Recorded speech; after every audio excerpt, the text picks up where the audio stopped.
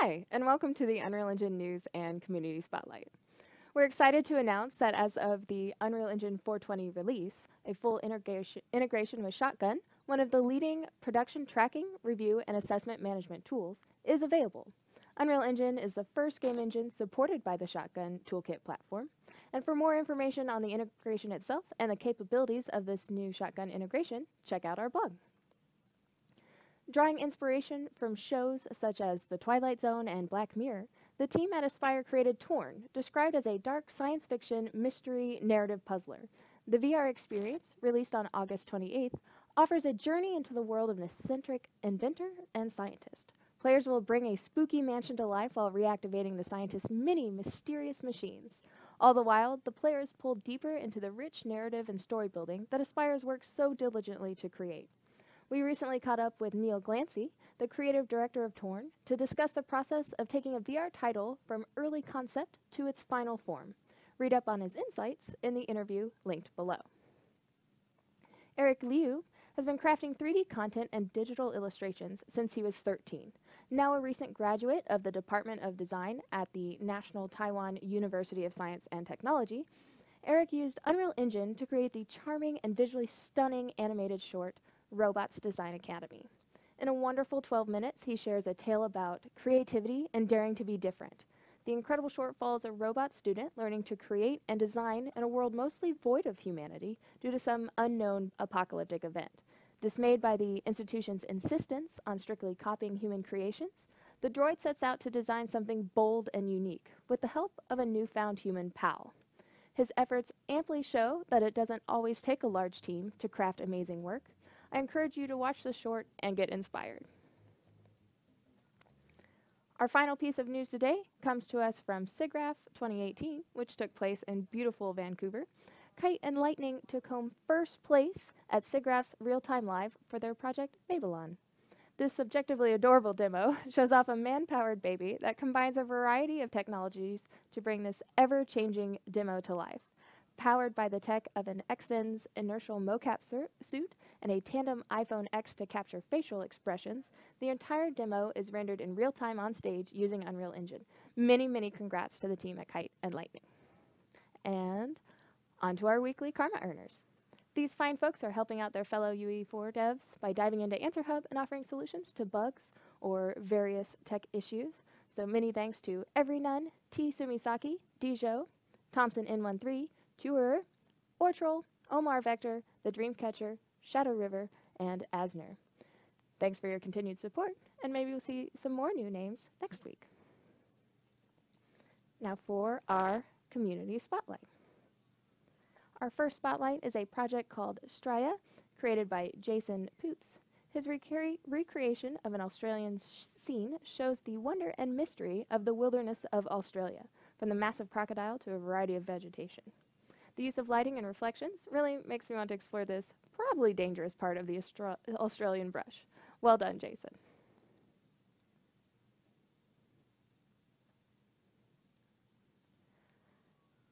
Fans of adventure games may recognize the look and feel of this snowy village.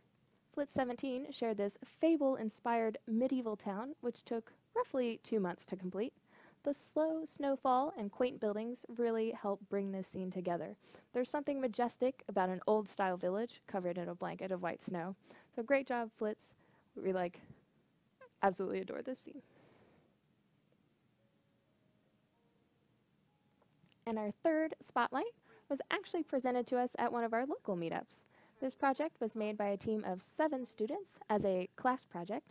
Set in ancient mythological China, you play as Gou, the Zodiac Dog, who wields the power to transform into various zodiac animals and take on some of their animalistic traits. Using these traits, you must defeat demon cats hellbent on your destruction. We're excited to see what this team does next. Nice work, folks.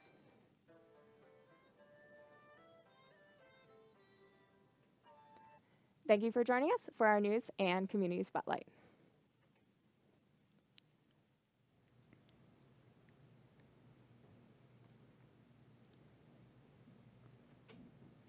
Hey all, welcome to our Unreal Engine live stream. I'm your host, Amanda Bott. With me, I have Tim Hobson, technical writer.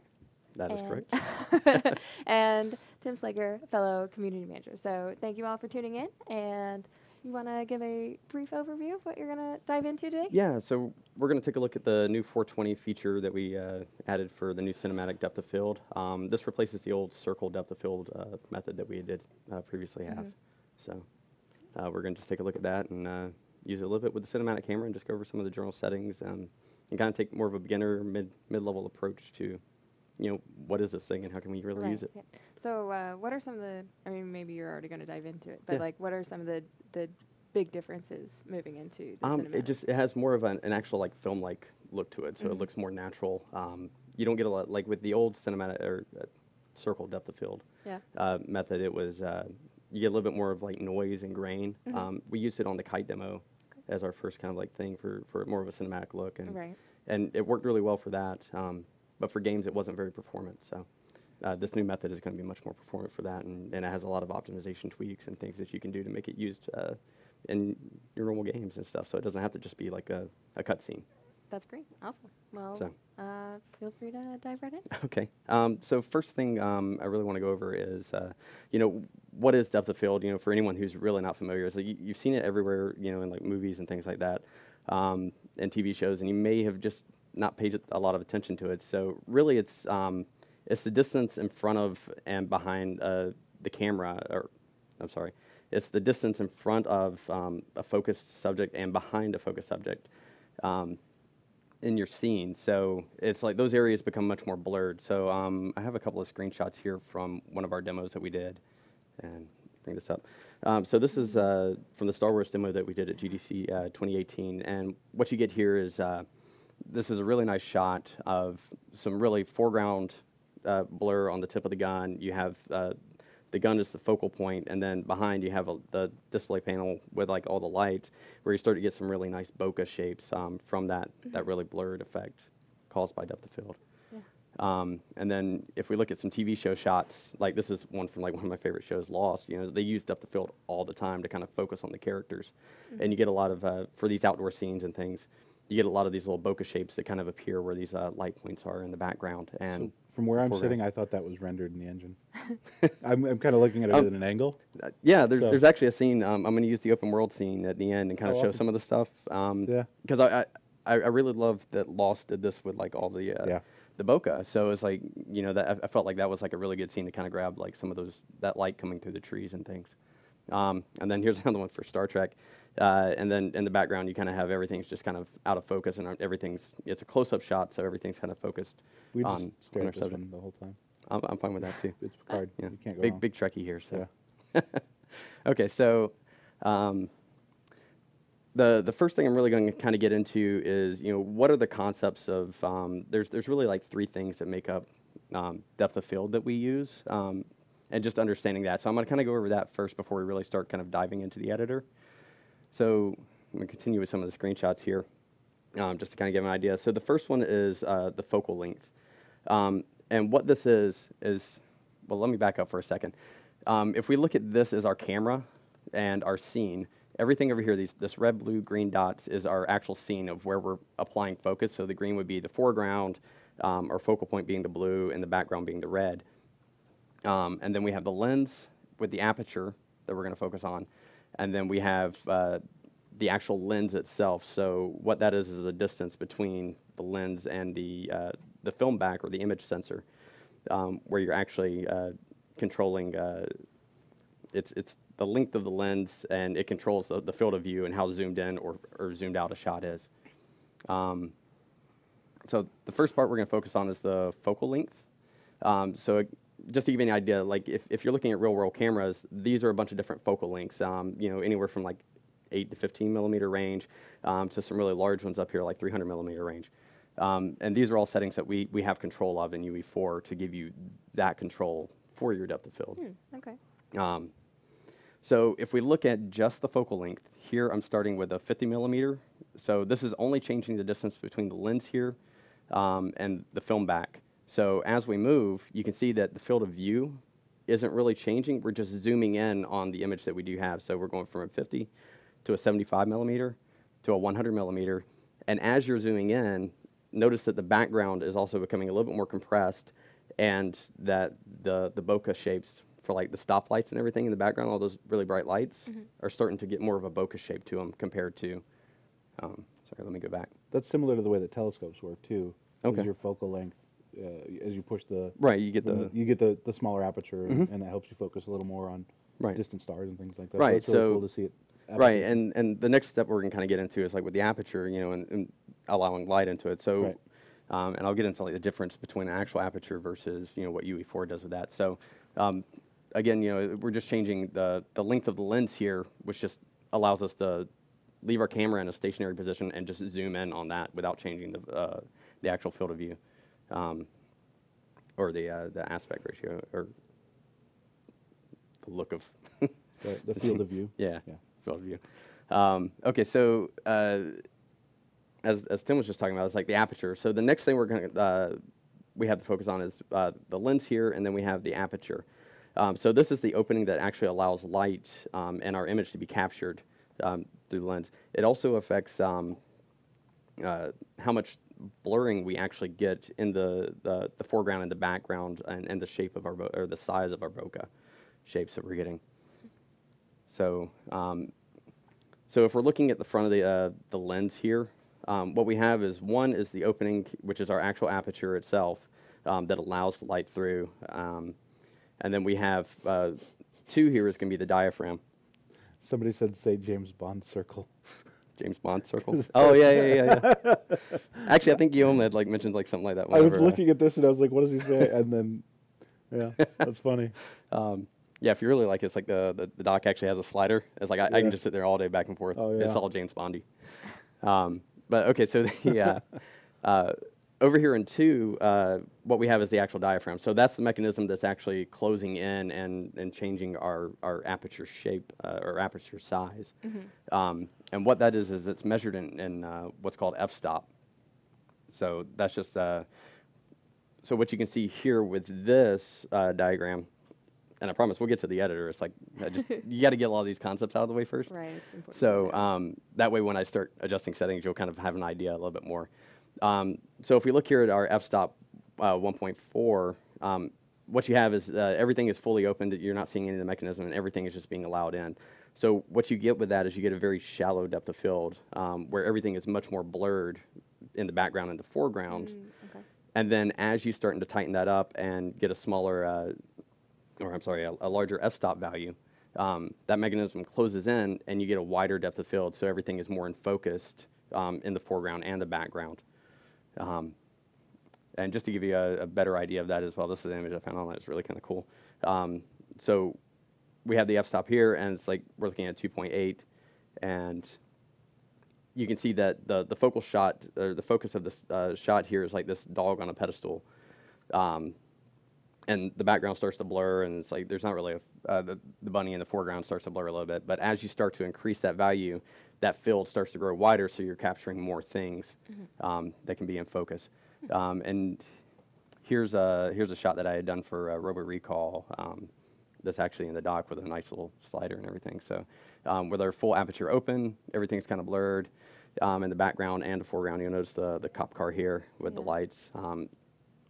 Robot guy is like perfectly in focus. 2.8, we're going and starting to tighten that up a little bit, and then with 5.6, everything is starting to come a little bit more sharp, all the way to that 4 in the background. Let's see here. And then our last concept that we want to cover is the focus distance.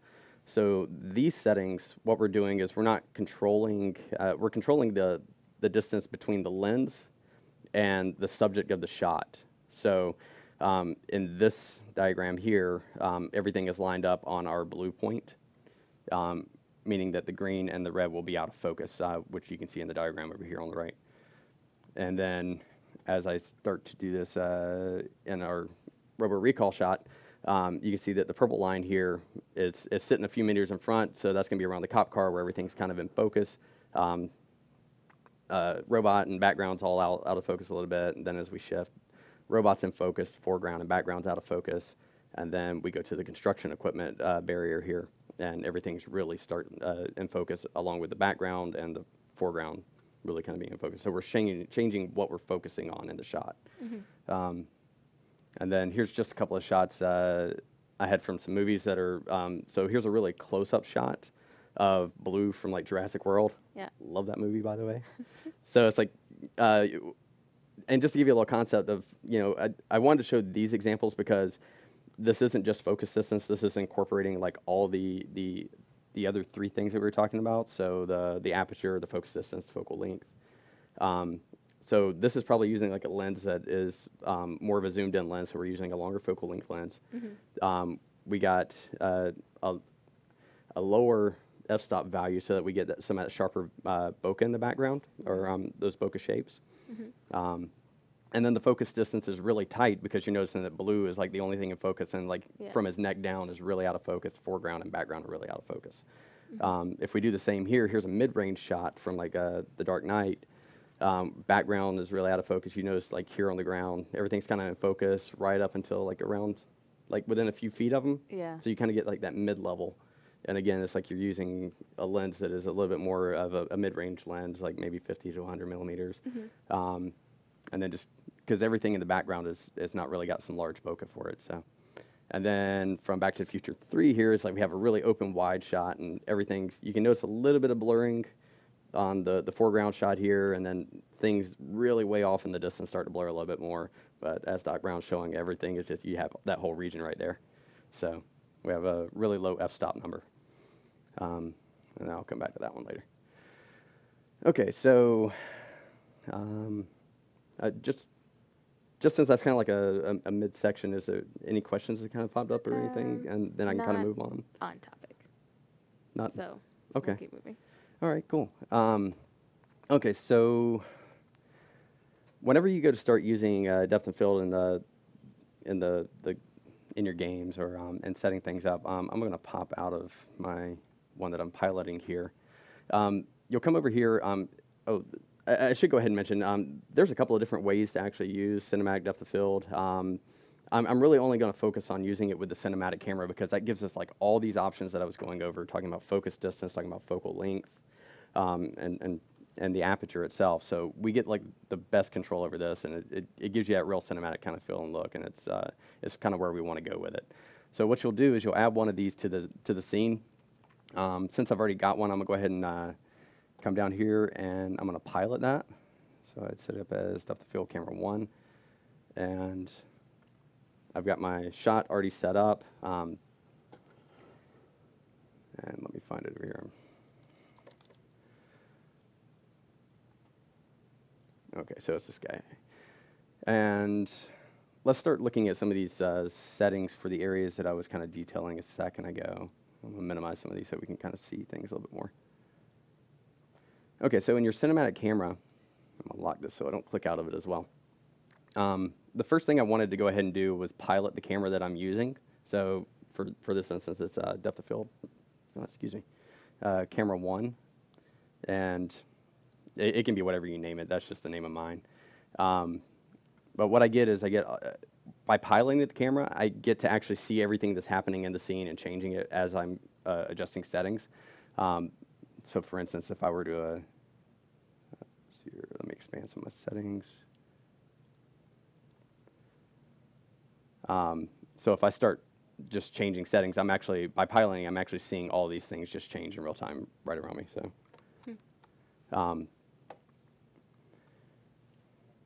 Okay, so the first section we talked about, like with all those settings, the first thing we're going to do with our cinematic camera is go ahead and go to the lens settings.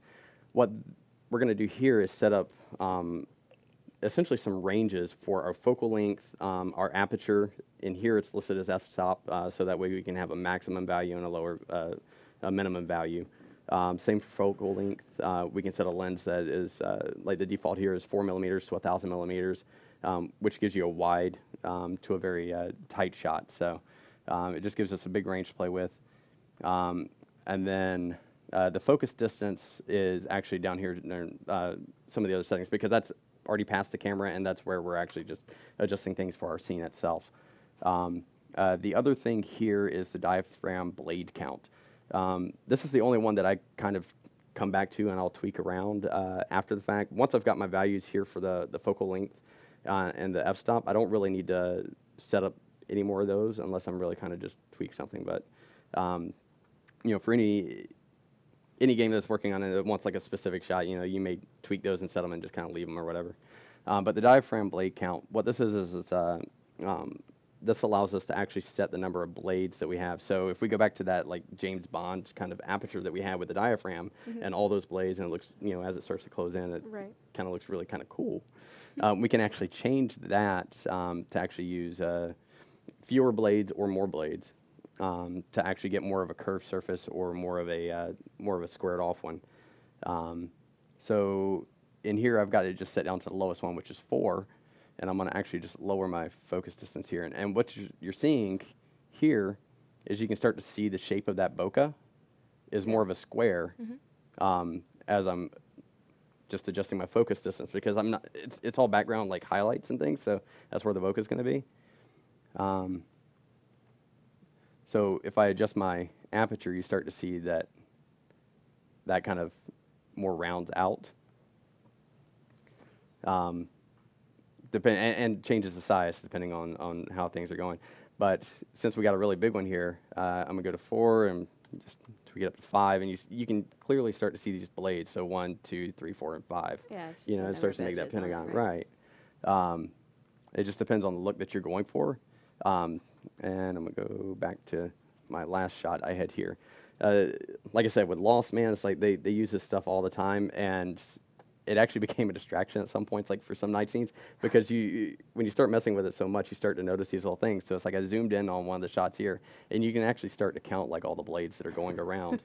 It just it depends on the look you're going for, and Lost changed it all the time. It was never consistently.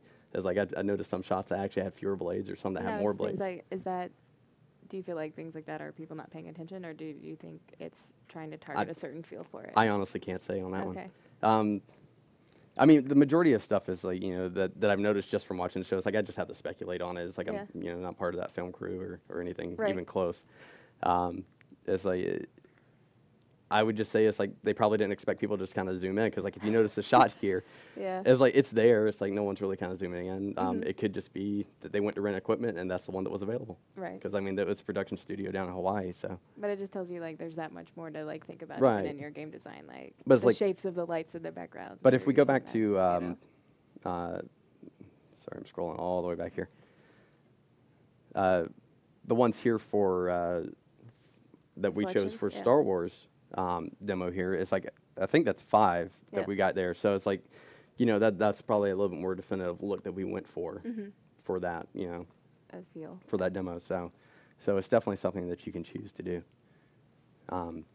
Okay, so now that we've kind of got that one out of the way, those are kind of like the basic like lens settings that we got. And it's like once you kind of like decide on that, there's really, for me, there's no reason that I ever really kind of go back to them. So you may feel the same way. So the next settings we're going to look at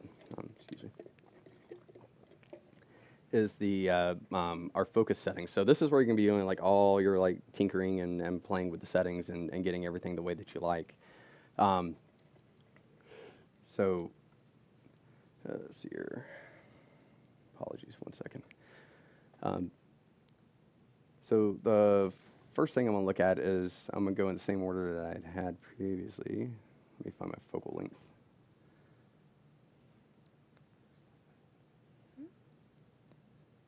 Current focal length?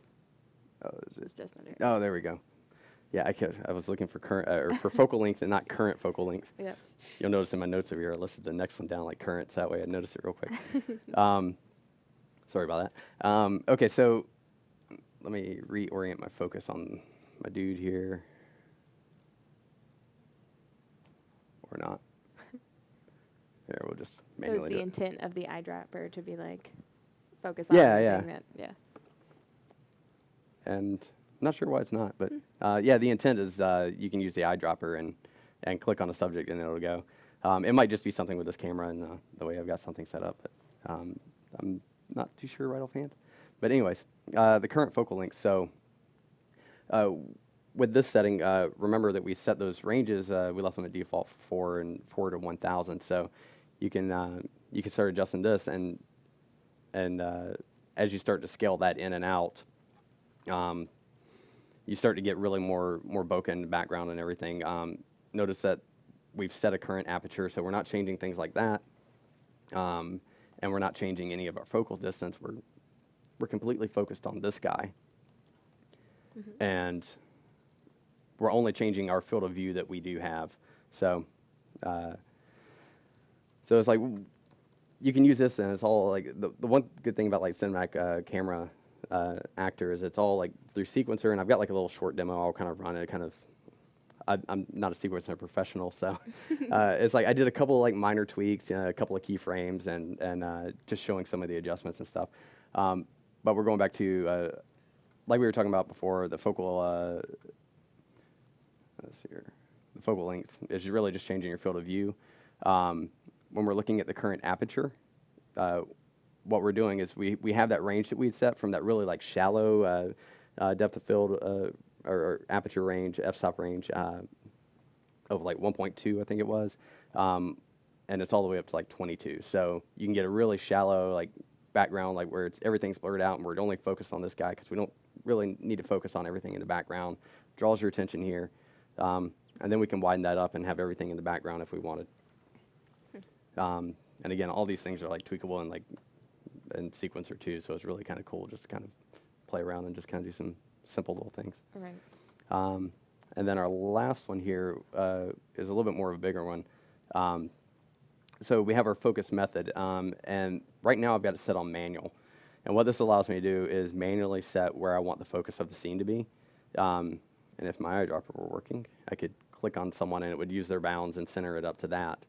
And what we can do is we can change. It's like, okay, you know, if I want to do a quick change, I think they did a demo recently where they were showing off sequencer and the Star Wars thing, and it was they did like a quick shift between the foreground and background to Phantasma, and it was like really kind of cool.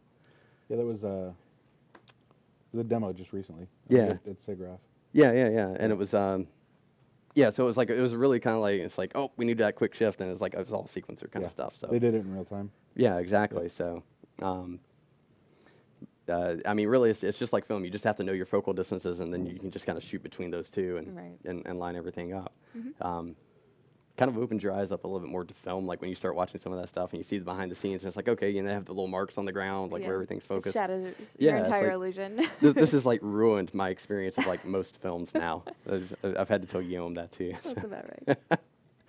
But so one of the cool things is with this, and it's like I'll show this a little bit more later. I'm just showing it right now, just to give you an idea. Is you may not, if you're manually tweaking where your focus is, you may not exactly know where it's at, especially if your eyedropper it's not working for you. But we have a draw debug focus plane option that you can enable, and what this does is it makes a plane that actually follows where that focus line is. So as I move it through the scene, I can say, okay, I want to be on the little orange guy back here, so that's my focal point. I can see that, and it's like I can change the color of it if it's not fitting like the color of the scene. Like it's a little harder to see in this one, so you can change that color to fit something a little bit better for you.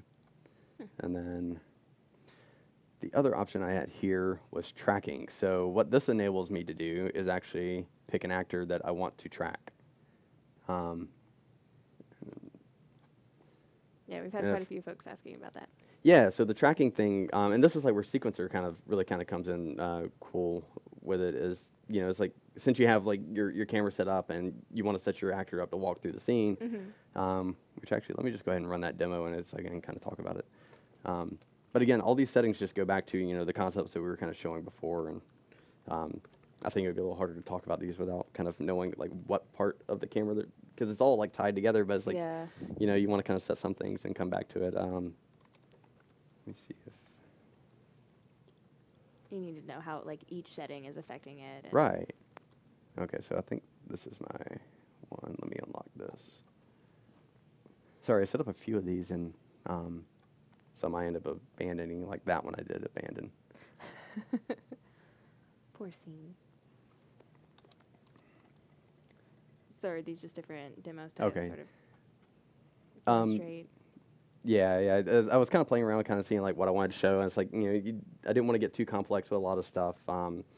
because like people can kind of get lost in the details of everything and just going, oh, okay, wait, there's something on there. It's like, and I thought this was kind of like the easier way. So I'm gonna move this off screen. It's just my sequencer thing. Like I said, it's just a couple of. I've added my third-person guy who's just walking through the scene. The demo camera where I change a couple of settings, whether it's manual focus or, and I set like a current aperture that I want. You know, nothing complex there. I think it was like stuff I was able to set up in like just a few minutes. So so let me go back and we'll pilot my camera. Find this guy. And I've got the focus. So I'm gonna actually hide this guy because he was just kind of like my bonus guy. Oh. But the guy back here that's all like looming over his shoulder was kind of the one I intended. So we're doing the tracking on him. So as everything's moving through the scene, you'll notice that the background's starting to blur out a little bit more. And then as he comes up to be buddy-buddy with this guy, everything's kind of coming in to focus. Oh, yeah. So by doing the tracking, we're just kind of completely following that guy and doing everything. Another thing, too, was that he stepped off screen, so you didn't see where he went or did anything. So we can actually go back to our camera. Let me close that for a second. And then we can set up our tracking options. And I think that was right. Look at tracking.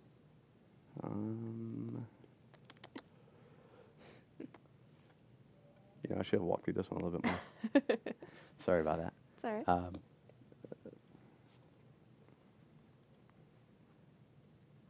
But Yeah. is it that you can set it to Yeah, have him it, follow yeah. The him camera will just kind around? of pan and follow. You know, I'm just because I'm having a little difficulty, I'm not going to make you guys suffer.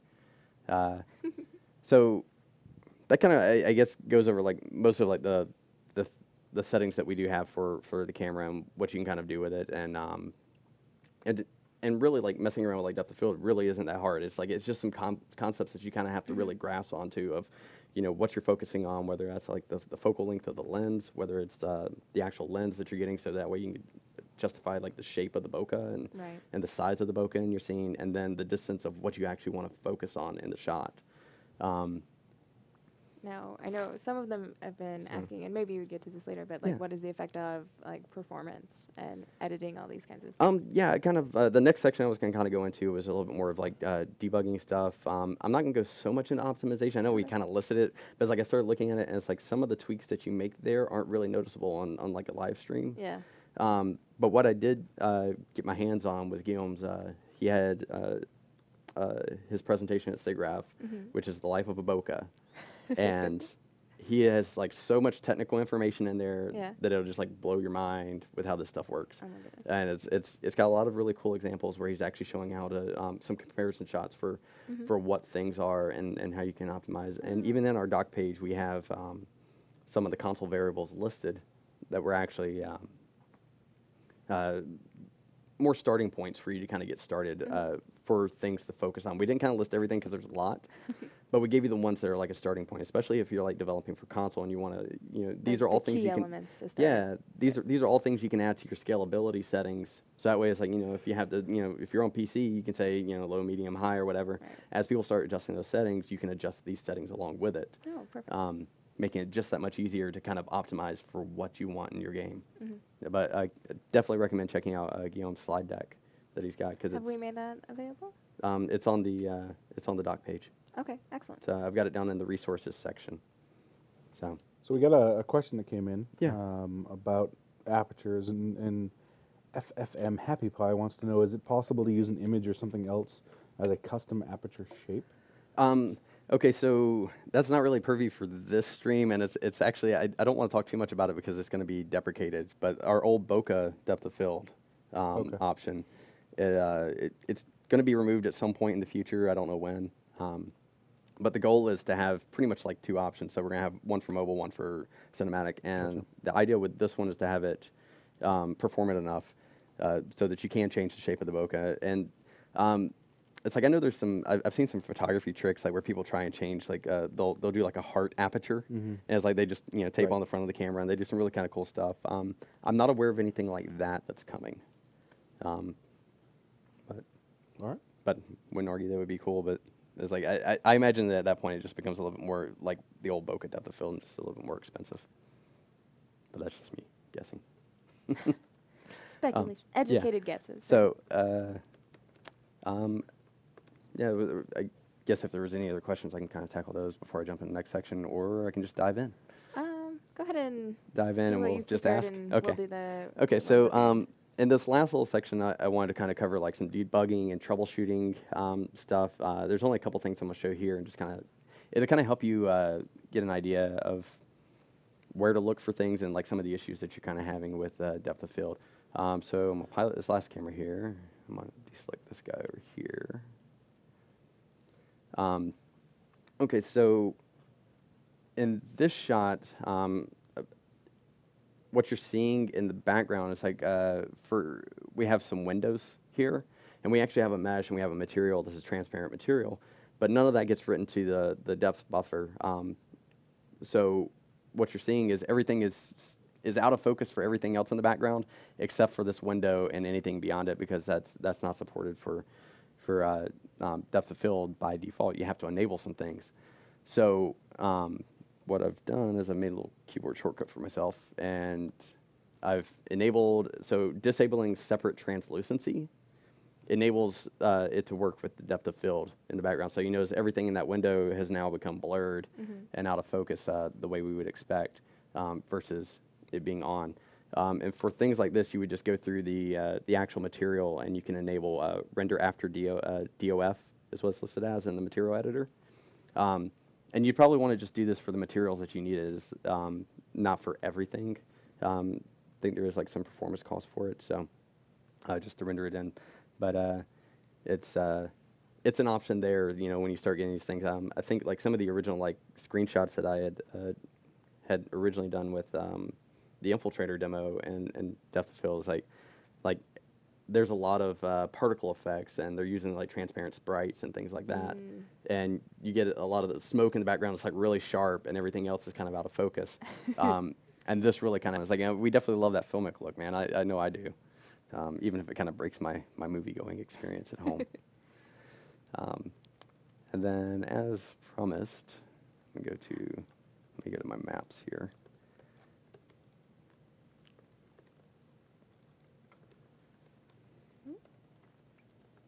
And I'll not save that. Okay, so I've got like 2 more things to show for some troubleshooting kind of things, and then any questions we kind of have, we can kind of dive into. Perfect. Okay, so for this one, I wanted to show off. I'm going to go back and I'm going to show the debug plane view again.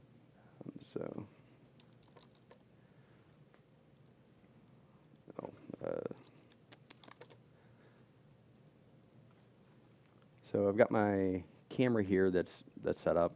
Actually, let me go to game view so you don't see that other camera. And I'm going to enable my draw debug plane. And what I get here is like with this scene, it's a little bit easier. You can see that bright purple plane as I start shifting focus around. Again, it's something really kind of to help guide you on where focus is if you're not entirely sure. Even still with my eyedropper's working here. Yay. Yay. Okay, so using my eyedropper is like I can actually zoom in and out on some of these things. So for instance, like these 2 guys in the background, the orange and the blue guy, the orange guy's a little bit in front of the blue guy, so I may not want the entire focus to be there. So it's like, you know, just use that as a guiding point, and then kind of fill it out and kind of see, you know, what makes the best sense for your thing. I mean, these guys being so far back and our aperture being a little low, it's probably not as big a deal for one to be a little out of focus over the other one, but Unless they're both like very camera hungry. Yeah, exactly. And they both want the attention. So lost. Yeah. Yeah. Exactly. I didn't want to say it. Every character. Yeah. It's all about me. It's like, man, there's monsters in the background. I want to see that. No, we're focusing on characters. And then the last thing here is going to be, we're going to go to show. And then we're going to pop down to visualize. And we're going to go over to depth of field layers. So what you get here is you get kind of like a general idea of what's in the foreground, what's being blurred in the background. So green being foreground, blue being the background, and a black grayish kind of being our mid to focal area. And you'll notice that compared to other depth of field methods that we have, like whether it's Gaussian or bokeh at the moment, this region is very tightly controlled to give that more cinematic feel. So, you know, so you get the focal distance, whereas the other ones kind of have more of like a region, and they can kind of spread that out a little bit more. And just to completely throw everyone for a loop, these colors do not match my diagrams that I had before with the green, the red, and blue. Why not? I know. I realized it afterwards. You troll. After I did troll. I realized it after I had set up everything, and I was just like, no, I need to go back and fix that at some point. I like how you did know with like a victory bump. Like, Yeah, I know. It's like, well, I'm so happy like the docs are out there, and it's like I'm really like I love this doc, and that everyone's just kind of been clamoring over it, and just like I've gotten like so much positive feedback from it, so it's really nice. No, they're very helpful. So. And that was it was all thanks to like Guillaume like helping me out with it. So, but again, you know, this is our so as we're shifting that focus in the scene, you can actually see that more things are blurred in the foreground like we expect with the green, and then our black, gray, mid-ground area that's in focus, and then blue in the out of focus area. And that pretty much sums up what I wanted to kind of show off, unless people have questions. I need to demo something. And we've got a few questions. I'll just go to some of these other shots here I've got too, because they're kind of play around with a bunch of things and just kind of Experimenting with a number. yeah. So it's like what you can kind of see here is, let me click off my camera. It's kind of like more of that lost kind of thing. It's like I did like a very like this is a camera that's like really far from where our like if I eject, like you can see this distance is like really far out from where our characters are, but I'm using a really like really long millimeter lens. And zooming in and kind of bringing some of that background forward with the bokeh and everything. Let's see. So. All right. So they're wondering, you know, we've talked about being able to focus on a character or an actor, and they're wondering if you can focus on something, you know, smaller like the eyes instead. I imagine if you just set Oh yeah. up That's as an object yeah. That there, just goes you back just to. pick it. Let me go back to this camera. And I'll focus on the guy's like chest piece here. So I'm just kind of setting arbitrary. Let me, since my dropper works, I'll zoom in on. Then we're gonna go down here to current aperture, or current focal length. I'm sorry.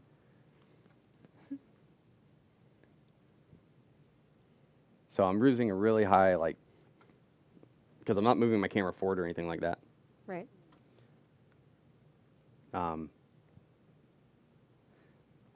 Let's see here.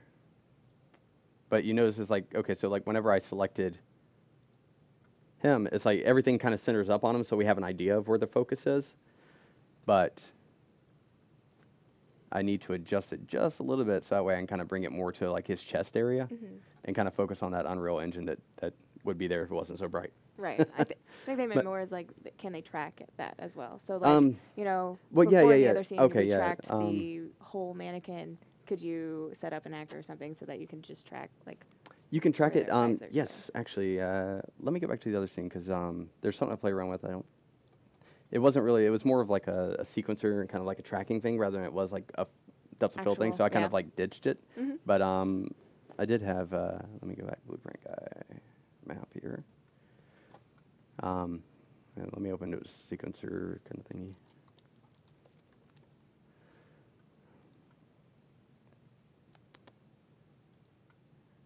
You know what? It wasn't. Okay, so in sequencer, you can actually you can control you know, your focus and all that stuff. So it's like, you know, just having these, exposing these so that way you're actually using those settings is fine, and you can actually adjust some of those. But if we go to our get in here and select my guy, which actually was going to be the camera. I'm sorry, I'm bouncing around now, just trying to think about it real quick. This is live Q&A. Yeah. That's what it's Yeah. about. for development. Because like I said, like man, I messed around with this like 2 weeks ago, and it's like, oh, that's really cool. I need to remember that, and then not entirely, but okay. So we have the draw debug tracking position. So you actually get this option, and when it's enabled, let me see if I can find and highlight the guy here.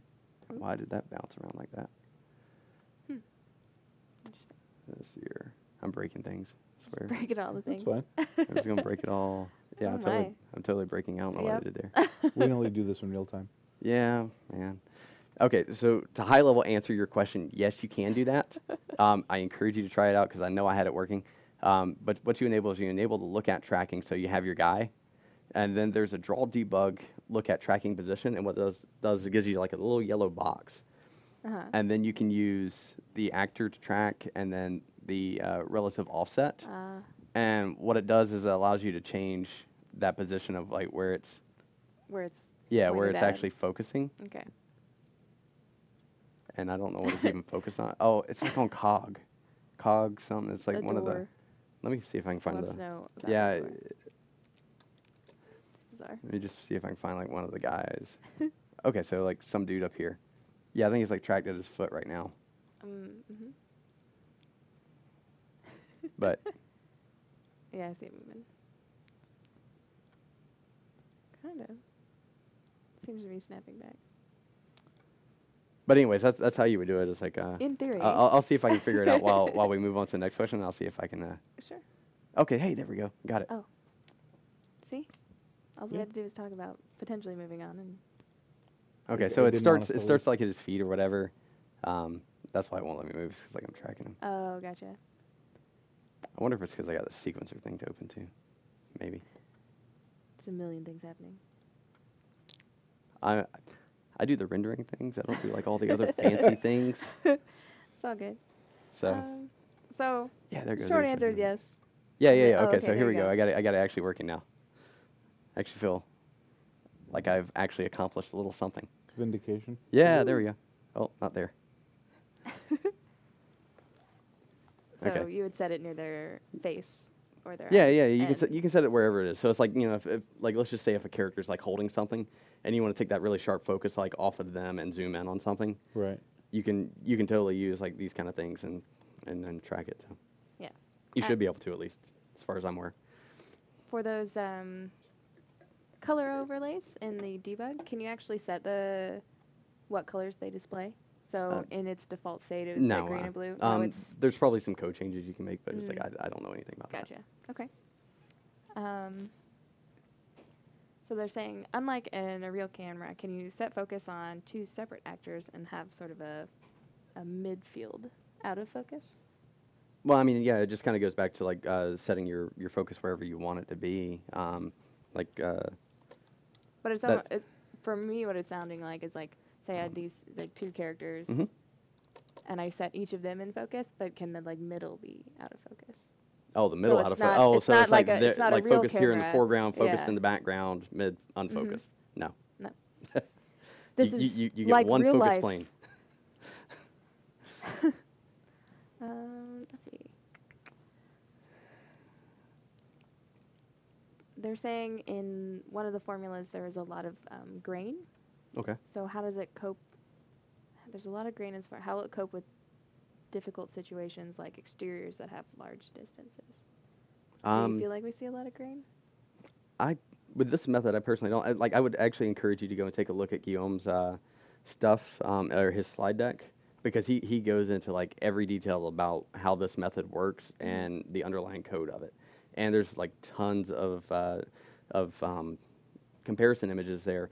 So this right now, the settings that we do have is kind of like what we feel comfortable with and with performance or whatever. Yeah. So you can go higher quality if you want. You're going to suffer some performance cost on that. And I think he details a bunch of that information in his slide deck as well. So I'm still digesting it. It's like 169 pages. A lot of it's images, but a lot of it is a lot of math, and a lot of it is a lot of like really kind of detailed things that he's worked on. There's even like bonus things that he didn't even include into graph in there. That is all just information. Sneaky slides. So yeah, it's like and he goes into more performance things. I actually kind of hit him up because I want to get this added to the page in like some digestible kind of way, because he Right. has a lot of bonus slides that are performance oriented to kind of show you like, okay, changing these settings are going to affect this amount of performance. And I think that's really useful information if people are going to start really adjusting those settings. Yeah. Because it can really, if you're targeting console or whatever platform it is, desktop, you want to kind of find that ground that makes the sense for you, and and using the scale editing settings, these things can kind of help. So Can you sort of touch on some of the things that may be a little more costly versus some of the others, or like? I don't Do you know. know? I No? really don't Okay. know offhand. No, that's okay. A lot of them can be found by just bringing up was it r.dof, and All the things. and what you get is you get a bunch of things here that are kind of dealing with the gather, the scatter. There's some debug stuff in here as well that I'm not really messed with. The algorithm up here switches between the old method until that's kind of removed. Okay. So you can actually do a comparison of what our old method is and the quality there and the cost there versus what our new method is. So it's, that's great. but you can also, like some of the stuff that Guillaume does show in his slides, is actually showing some of the quality of the bokeh like really zoomed in. So that way it's like you have a mid-ground shot, but it's like you're really zooming in on that to kind of see like some of the rings that kind of make up things. And some of these settings will actually kind of adjust that, but again, you're paying performance cost. Yeah, that makes sense. That's neat. Um, Seems like a fun tool to just kind of play with and just. It's been my most favorite doc Yeah. to work on so far. So. Yeah, I feel like I'm gonna go back to my desk and. Like just goof I around just and get make, lost in it sometimes. It's like Just lost? You get lost yeah, in it? I get Yeah. I get lost. Oh. oh, gotta go. There was wondering if there are some camera lens scattering options. So is there? Camera lens scattering. Yeah. Not- So a more accurate type of bloom effect where the light scatters inside the lens based on aperture size and Oh, lens size. yeah, I meant to mention that. I started to earlier, and then I'm just gonna blame Tim. I think Thanks, he folks. distracted me. Probably. Okay, so the one Talking thing about in our third person isn't funny. yeah, I know. Oh. Okay. Okay. Anyways, so the one thing with like UE4 is like we give you the most control over things by not having you worry about the exposure settings that you have to worry about. So light doesn't actually affect the change with the aperture as it would with a normal camera lens. Mm-hmm. So yeah, you can light and adjust things based on exposure itself if you need to adjust that. But yeah, it does. I think that answers the question. But. Okay. They're wondering if it changes anything if they decide to move the camera and not the actor or something in the scene. So in regards to the tracking, so instead of focusing on something and then floating the camera around it versus Well, yeah, like It's with just a sequencer, different way of you animating can it, set up right? all your focal points and everything. So I guess if you're tracking the actor, it wouldn't really matter if you're kind of circling around. If you're doing all the manual focus stuff, But you- if I'm like, hey, keep this thing in focus, and as long as if I move the camera, will yeah, it still keep as that long as you're using character the in tracking focus stuff then? that I pointed to, yeah, that should work. And then, but if you're doing things like where you're switching between actors and things like that, and you're manually controlling the focus, kind of like they did with the most recent like demo, like we're going foreground, background, like with the characters. Like all that stuff can be keyframed. So I mean that gets more sequencer oriented rather Right. than depth of field. But yeah, all that stuff can be keyframed. Interesting. Can we record the focus in real time and then tweak it afterwards? Or focus change? They're wondering if they can also use like scroll wheel as far as like zooming in and out. Oh, for the focus, not that I'm aware of. Okay. Like the level editor viewport. Let me get rid of this. Like if I scroll my mouse wheel, I'm actually just moving the camera since I'm piloting it. So yeah, that's not an option I'm aware of. None of our details panels ever work that way. Okay. Let's see. They're saying, so say you have a scene and everything, it's a 2D scene and everything's on the Z. Can you say that an actor is actually 500Z, positive or negative, have the camera simulate the fact that it's blurred out? Or do they actually have to be at a location to have the camera do that? It's a little strange. Yeah, it's a little. Not quite little sure. Can't, Following. so the way I'm hearing that is, can I move a character out of focus? Mhm. And will the camera pick up that extended focus? If it's tracking Okay. the character. Because again, whatever object that you're tracking, it's like you're just setting the camera to track to that. It just goes And back that to DOF will change with the character's movement. well, yeah, the depth of field will change. with it, but it's all based on the focal the focal distance is going to be the same because you're tracking the character. Right. You're so you're attached to that character. So. right, and you've already set the lens. So whatever your lens is or your field of view is going to stay the same. Right. So if I move that character far away, unless I'm in sequencer or whatever, changing that with it, It follows. It follows. So that just goes back to like those three concepts of you have to understand these three things and how they kind of work together to kind of get a really good grasp. Like for static shots, like I've done here on a lot of things, I can tweak these independently and kind of get a feel for things. When you start getting a little bit more motion oriented, it gets a little bit more difficult in my mind because you have to. I'm not like a professional with it. It's like I've used the tool quite a bit in here, but it's like in sequencer, you're starting to try and treat it like you would in like real world camera settings and Gotcha. and follow those things. So. All right.